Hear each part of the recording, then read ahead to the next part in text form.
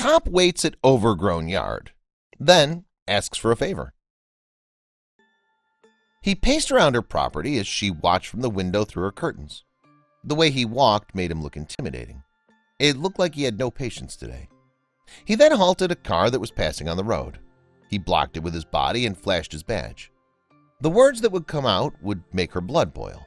Before we begin, make sure to smash that like button, subscribe to our channel, and click the notification bell for more amazing videos.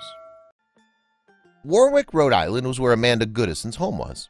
She lived in a small suburb and only had her cat to keep her company. His name was Tommy. She had already finished working and was retired. She spent most of her days visiting the nearby community pool and look at bakeries. She'd also hang out with her best friends. Despite all that, her favorite pastime was to look after her neighborhood and its neighbors. Amanda noticed that a police officer she'd never seen before was scoping out her neighbor, Kelly's property. Maybe he knew her neighbor and was on good terms, but she wasn't at her property right now. But then it happened. He was scoping her property again. She had a funny feeling about the situation. She needed to keep an eye on him. The officer trudged over the long grass on Kelly's lawn. Was he searching for something? Then he started making notes. Was he writing her up for the long grass? Kelly was an elderly woman who lived alone. Surely he wouldn't fine her because of something so petty. The officer looked back in Amanda's direction and she quickly hid. But it was too late. He was already on her porch knocking on the door. I answered and he's like, "Hi, sorry to bother you. I have a quick question. I noticed your neighbor's lawn is getting really long. Have you seen her recently?" Amanda remembers. She had to think of something quick to help her neighbor. "I'm not sure where the homeowner is, but she might be at work. She's 73, lives alone, and still works every day. It's been hard on her without a retirement plan to help her survive." Amanda was trying to appeal to the officer's sensibilities.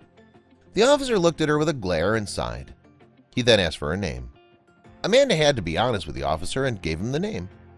After he left, she returned to the window to keep watching him. Who knows what he wanted?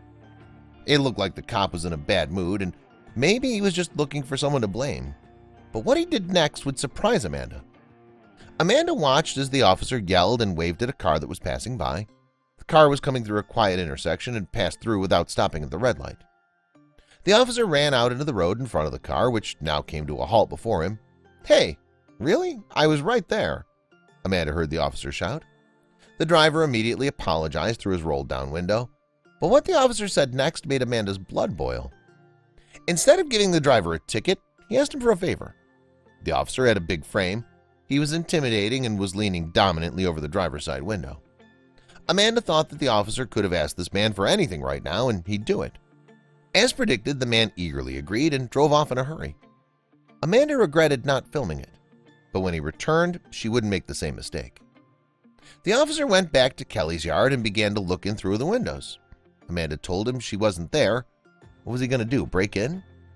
Amanda was just about to go outside to defend Kelly's property when she heard a familiar sound return. It was the man who ran the red light. This time he returned with something sticking out of his trunk. The officer waved at the man to wait and took out his notepad again.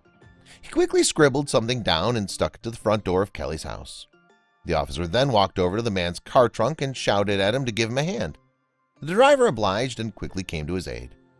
What on earth was he doing? Amanda watched as the man helped the officer take out a lawnmower. The officer clapped the man on the back and told him to come back in half an hour. Amanda whipped out her phone and began to film the officer mowing Kelly's lawn. Her eyes began to fill with tears as the startling realization of his kindness began to set in. Why was he doing this? I kept noticing at the house the grass kept getting longer and longer.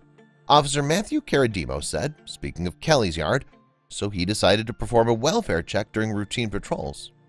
When Caradimos found nobody home, he returned a couple more times hoping to catch the homeowner. When he found no luck, he knocked on Amanda Goodison's door. But when he heard what she had to say, he knew he had to do more.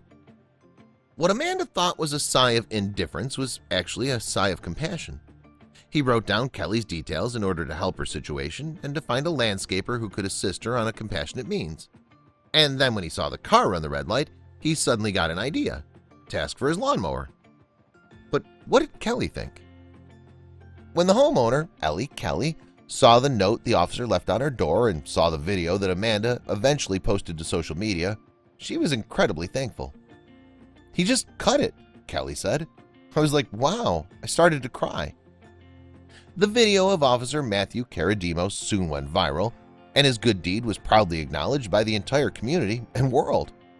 Even the Warwick police reposted the video with the caption, "Oftentimes, police work is about giving back to our great community." Last week, one of the officers noticed an overgrown lawn in his beat. After making sure the resident was okay and just in need of some assistance, he found a lawnmower to borrow and took care of the yard. What goes around will come around. Please share this with your friends and family.